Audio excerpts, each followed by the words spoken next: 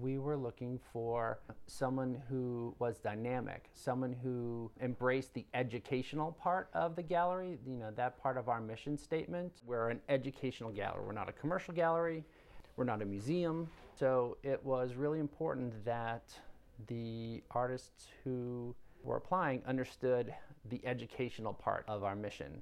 And Janice fully embraced that. We originally had an artist in residence program to have a working artist on campus so that students were exposed to that type of creating, whether it was going to be with a painter or a sculptor, a photographer.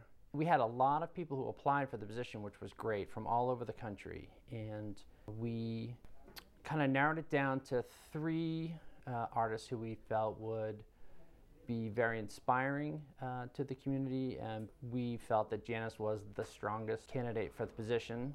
Janice's work is very sculptural, very installation oriented. I think people are going to really respond to her work and respond to her.